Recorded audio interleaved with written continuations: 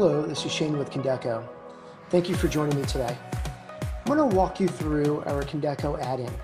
This is used for very complex reservations. If you want to add equipment, services, or it could also be just used for booking a quick room. Let's go ahead and create a reservation. I'm in our Office 365, but we do support multiple versions. So let's open up a reservation, put in a subject, add some invitees. Doesn't make a difference, internal, external. From here, I have a couple different options. I could book a single room, or I could look at a grid to book across maybe multiple facilities. Let's just go ahead and make a single reservation. When I click on the room booking, it's going to pull up my profile. So it knows that I want to see USA, New York, my New York headquarters, and then I could search based on attributes. I could search based on style of rooms. So maybe I need rooms with classroom style. It will automatically populate attendees. I could drill down to a certain floor. If you notice, we have a couple of different types of rooms. Self-managed means I could book it, it's approved automatically. Managed means I could see it, but I request it and somebody has to approve it. And then blind managed would be more like an event center. I don't see the room, but I could say I need a projector. I have 20 people. I need catering services, and the administrator would sign the room for me. All of this will add right back into your Outlook calendar. So let's go ahead and just look for a room in our New York location, and let's do find. Here are all the rooms that are available. There's multiple pages of rooms. If you notice, there's request now and book. That's the difference between managed or self-managed, and that's listed here. Here are all of the attributes of the rooms, which is defined by our clients. Here's the setup. So by default, these rooms come in this setup.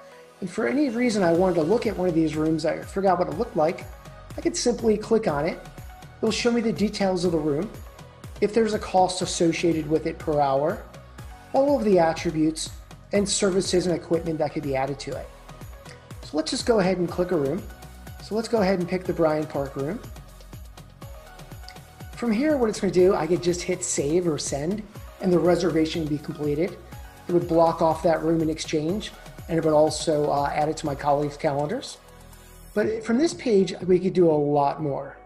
So right now I'm the requester, and it's also for me. I can make this for one of my colleagues. It's going to pull their information over from Active Directory.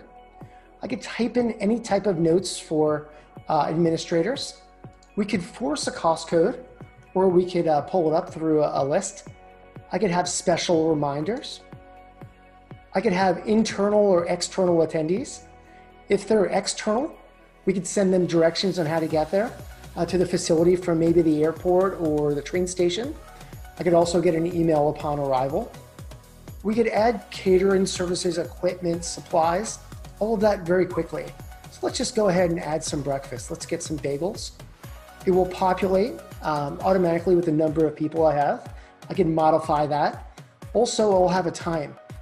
If maybe I wanted the breakfast delivered halfway through the session, I could have it delivered at 11 o'clock instead.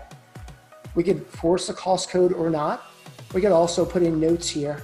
They'll be sent over to the catering vendor. Please bring extra butter. From here, let's go ahead and add some drinks.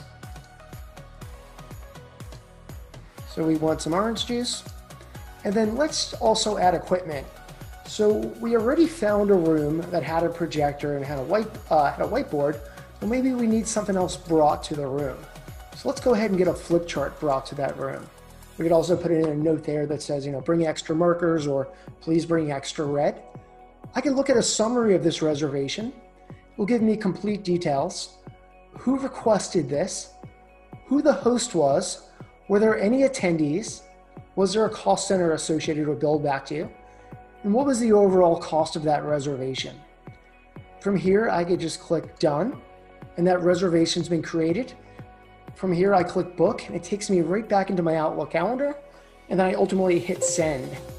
The nice thing what happens behind the scenes is we're gonna have different workflows that are sent off to the group that sets up the room or brings over the flip chart, as well as catering services.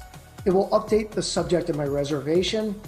I can add a Teams or a Zoom reservation to that meeting, and then ultimately hit send, and we've completed, I'd say, a pretty complex reservation in just a couple of seconds.